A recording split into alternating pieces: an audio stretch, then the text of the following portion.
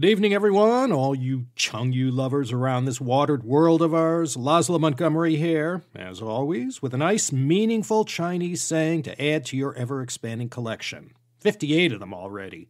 Still tens of thousands to go yet. And in this episode, we're looking at Jiā Tú Sì Bì, a nice one lifted from the Han Shu, the Book of Han. Boy, does the Han Shu deliver or what? Quite a hefty repository of Chengyus from the Book of Han, 5 already including this one that made it to the CSP so far. In this Chinese saying, I'm going to introduce a figure from ancient times who's making his first appearance on this show, namely Sima Xiangru.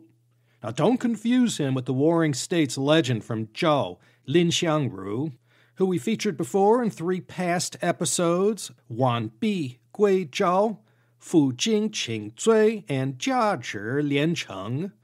So much did Sima Xiangru admire this great politician and general from Zhao, he took on his personal name, Xiangru. But before we go any further, let's quickly break down the 4 characters and see if we can guess what this one's all about. Jiā Tú Sì Bì. Jia is a home, or your family.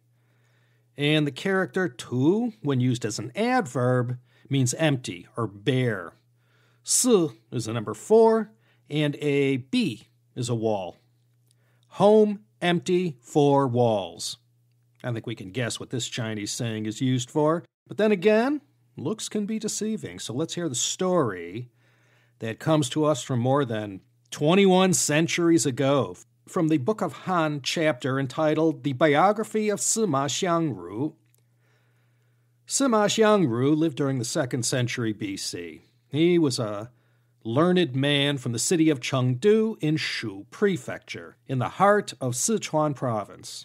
He's revered as one of Chengdu's famous sons. By all accounts, Sima Xiangru was considered a child prodigy, as he was clever, studious, and a talented swordsman to boot. He was the whole package.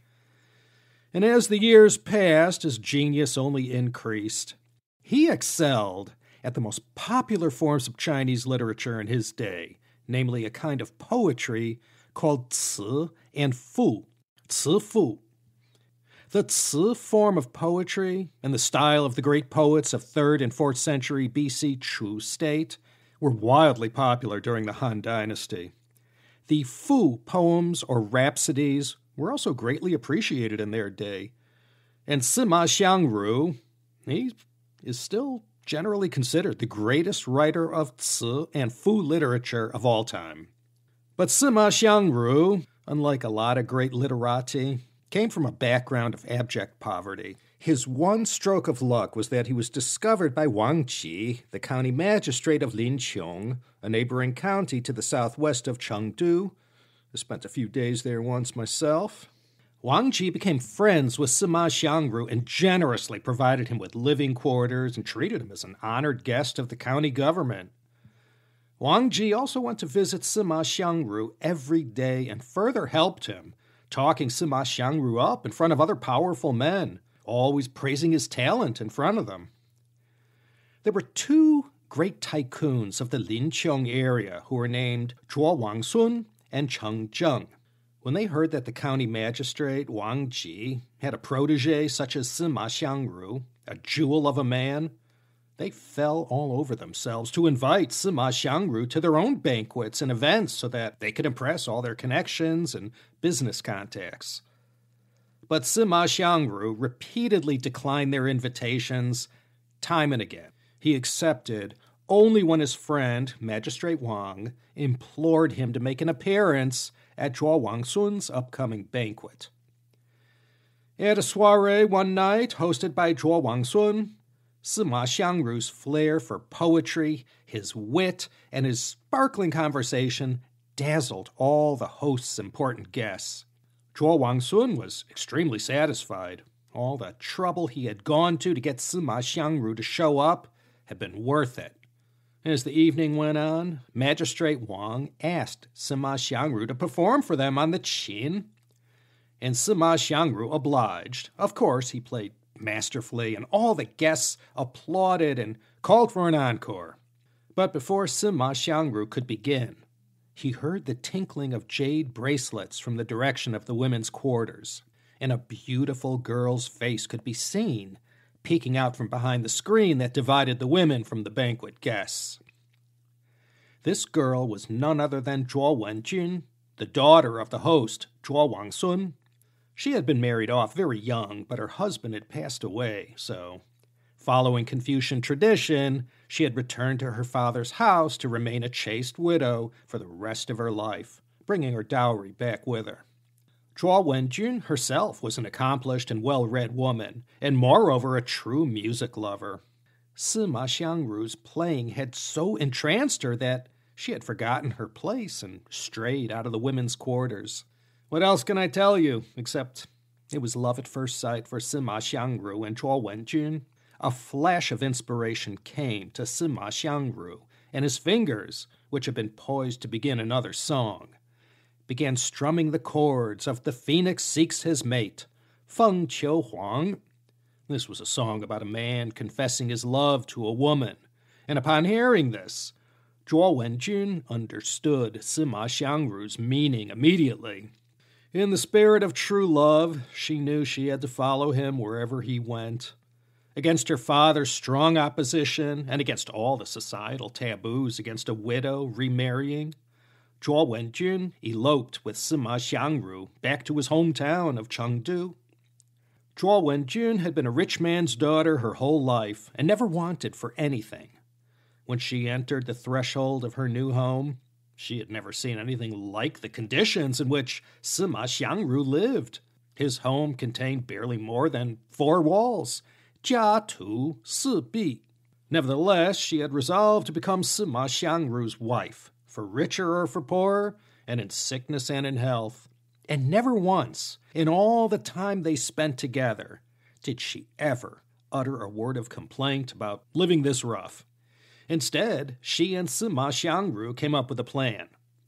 Now, this whole matter of Zhuo Wenjun eloping with Sima Xiangru was a huge loss of face for her father. In his anger, he cut all ties with his daughter and refused to let her see a penny of her dowry.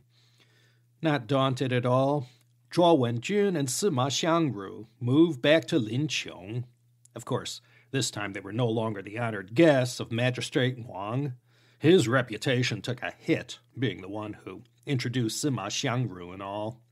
What these two lovers and soulmates did to sustain themselves was to open up a tavern right in the middle of town.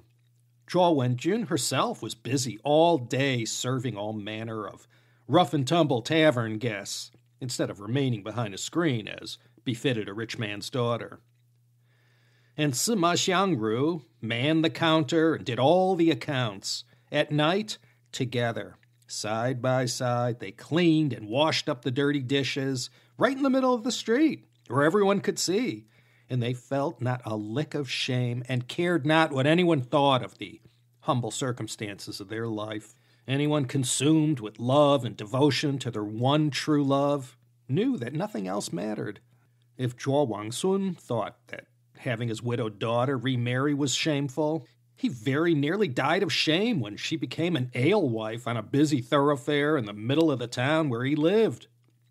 Just to get rid of the blot on his reputation, he agreed to give his daughter her dowry on the condition that she never return to Lin Xiangru.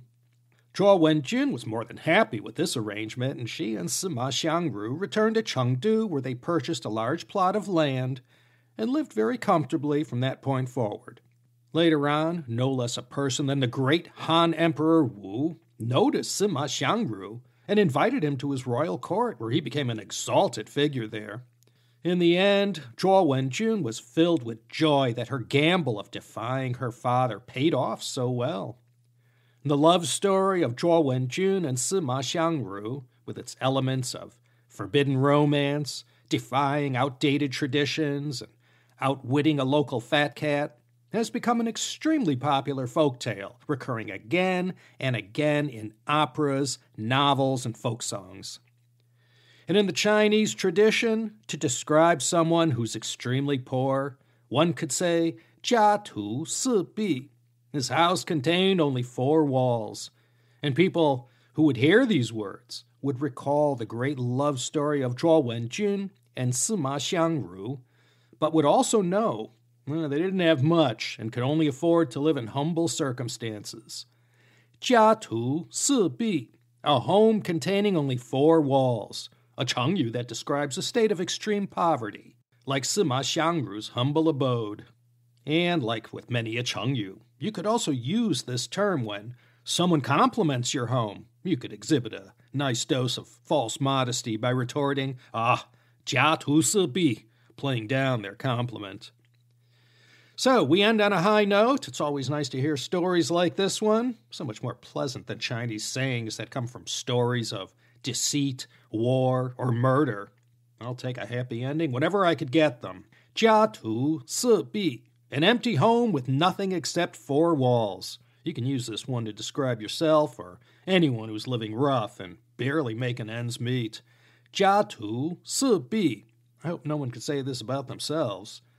And that is going to be it for this time. Once again, sending out a huge blast of thanks to Emma, pulling through once again, and as always, making everything so easy for me and keeping the house in order at the Chengyu Yanjiu Zhongxin. On behalf of the crew here, this is Laszlo Montgomery signing off from Los Angeles, California, in the middle of a drought. I thank you for listening, and may I cordially invite each and every one of you to come back again next time for another refreshing and healthy Chengyu here at the Chinese Sayings Podcast.